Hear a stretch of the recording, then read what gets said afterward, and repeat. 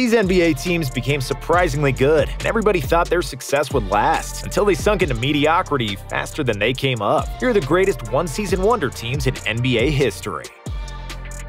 1994 Nuggets. Just like the mullet haircut, Mr. T, or the Betamax recorder, the Denver Nuggets were extremely popular and successful in the 80s. Just the 80s. From 1981 to 1990, the Nuggets made the playoffs. Their teams featured all-stars like Alex English, Kiki Vandeweghe, and Fat Lever. However, at the turn of the decade, things went south. For 3 consecutive years, the Nuggets failed to reach the postseason. Then in 1994, Denver finally managed to sneak into the playoffs as the 8th seed. They were heavy underdogs against the first-seeded Supersonics, and nobody gave them much chance, especially after losing the first 2 games in Seattle. But then, a miracle. Dikembe Mutombo and Mahmoud Abdul-Rauf led the Nuggets to win the next 3 games and advance to the second round. It was the biggest upset in NBA history, and the first time an 8th-seeded team defeated the best team in the conference. The Nuggets narrowly lost in the second round, but it seemed like they had laid the foundation for a perennial playoff team. The dream fizzled out quickly. Come the 1995 playoffs, and they lost in the first round. But the kicker, they also lost to Dikembe Mutombo over a contract dispute and didn't make the playoffs for the next 8 seasons. 2019 Raptors. In chess, sometimes you have to sacrifice a knight to capture the queen, the most versatile piece on the chessboard. DeMar DeRozan was a 5-time All-Star who got repeatedly destroyed by LeBron James in the playoffs, and Toronto's GM Masai Ujiri knew he needed to make a change. He sacrificed an All-Star to get a superstar. It was Kawhi, a fun guy and the most dangerous queen on the chessboard of the Eastern Conference. The Raptors also got a rookie coach in Nick Nurse, added Marc Gasol, and invented Pascal Siakam and Fred VanVleet. It seemed like Ujiri sacrificed too much when the Raptors lost the first playoff game to a 7th-seed Orlando, until Toronto got serious and got past the Magic. The hype was building, but their true test came in the second round against the stacked Sixers team. After 6 games, the series was tied, and the score was even in the deciding Game 7, with 4 seconds left on the shot clock. Kawhi dribbled the ball, took a shot, and after 4 bounces, it was instantly one of the most memorable game winners in NBA history. In the conference finals, it seemed like the Raptors were doomed again after Milwaukee won the first 2 games. But then, the Raptors followed Donald Trump's advice and built a wall to stop an immigrant. The Greek Freak, the league MVP, couldn't get past the wall of Toronto's players, who sealed up the paint. The Raptors won the next 4 games and got to their first NBA Finals. Toronto was the underdog against the Warriors dynasty and their death lineup. But after KD went down in Game 5 and Klay got injured in Game 6, there was no stopping Toronto. Kawhi was the finals MVP, and Ujiri's big bet was on a winning horse. Too bad a few weeks later, Leonard decided that Canada was a bit too cold for his liking, and just like Biggie Smalls, he was going back to Cali. The Raptors and Kawhi danced only for 1 summer, but it was the warmest summer in Toronto's history. 1975 Warriors. Rick Barry is a Warriors legend, but he is mostly known for his granny-style free throws. After they lost the 1967 NBA Finals, Barry's Warriors were unsuccessful for the next 8 years. The team didn't even make the playoffs in 1974, and after All-Star big man Nate Thurmond left the team, nobody expected much in 75. But Jamal Wilkes injected fresh blood into the system, won Rookie of the Year, and the Warriors somehow secured the #1 seed. Against all odds, Golden State reached another NBA Finals. Wes Unseld and the Bullets proved to be worthy adversaries, and all games in the finals were extremely close. But the Warriors secured the win in all 4 games, with a spectacular performance from Rick Barry. Rick averaged 30 points per game and shot 94% from the free throw line, with his weird underhand style. After their maiden title, Barry got older. The Warriors weren't competitive for years, and it took them 40 years to reach another NBA Finals. 1977 Blazers. In 1970, the Portland Trail Blazers joined the NBA, and for the first 6 years, they sucked. Portland never had a winning record. They never even came close to the playoffs. Then in 1977, everything changed. Bill Walton, the first overall pick from 1974, finally got healthy. Jack Ramsey became the head coach, and the Blazers qualified for the playoffs. Once the postseason started, Walton reminded everybody why he was one of the most dominant players in NCAA history. He and the Blazers swept mighty Kareem Abdul-Jabbar and the Lakers in the conference finals. However, in the finals, things started looking really bleak for Portland. Led by high-flying Dr. Che, the Philadelphia 76ers took a 2-0 lead, and it seemed like they would take a stroll to the title. But in Game 3, Walton dominated with 20 points, 8 18 rebounds, 9 assists, 2 steals, and 4 blocks. It was a masterpiece of old-school basketball, and it turned the series around. Walton could not be stopped in the paint. He averaged 19 rebounds per game, and the Blazers won the next 4 games and the championship. Walton won the regular season MVP in 1978, but he was quickly cursed with enormous injury problems year after year. The Blazers traded him away, and it took them 6 years with a complete overhaul to win another playoff series. 2011 Mavericks. Dirk was getting old, Jason Terry was even older, and Jason Kidd was a dinosaur. The Mavs made the playoffs every year since 2001, including the finals in 2006, but every year they would lose in the playoffs, and nobody expected anything different in 2011. Like Charles Barkley loves to say, you can't win a title with the old geezers. But then, the Mavs swept Kobe and the Lakers. In the conference finals, Dirk manhandled the young OKC with Durant,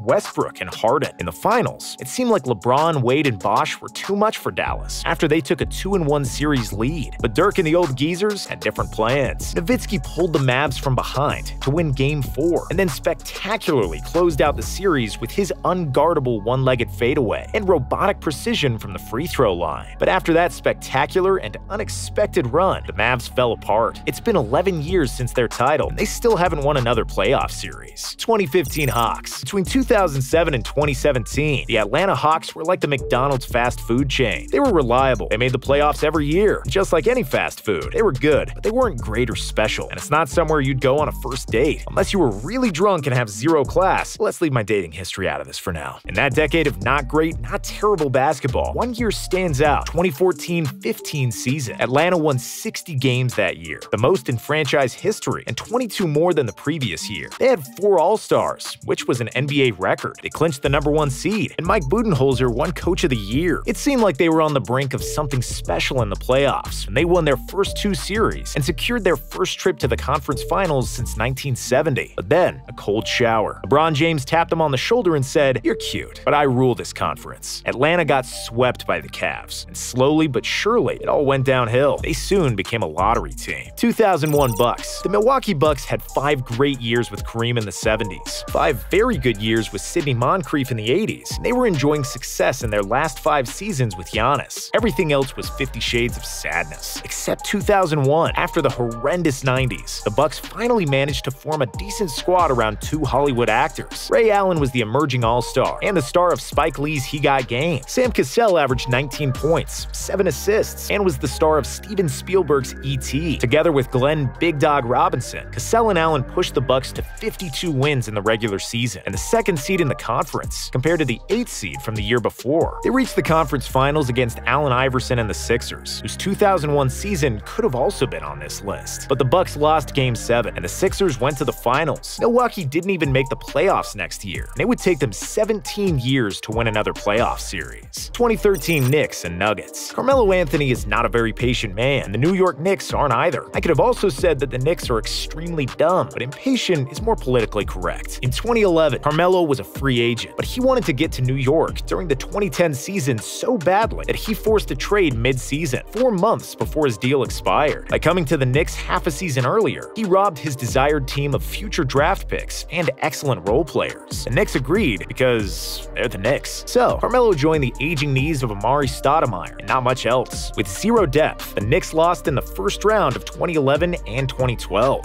On the Nuggets side of things, they used all those assets from the Knicks to make the playoffs, but they couldn't do much more and would lose in the first round. Then came 2013, where the Nuggets surprised everybody, winning 57 games, the 3rd best mark in the West. The Knicks won 54 games and were 2nd in the East. New York won their first playoff series in 14 years, which is still their only playoff win in this millennium. After 2013, they haven't made the playoffs for 7 straight seasons. The Nuggets, after their 57-win 2013 season, didn't make the playoffs for 5 straight years. But thankfully, they now have Nikola Jokic, Murray, and MPJ, and are going to be a contender for years to come. And the Knicks, they have some good players, but they'll probably find a way to mess it up, as usual.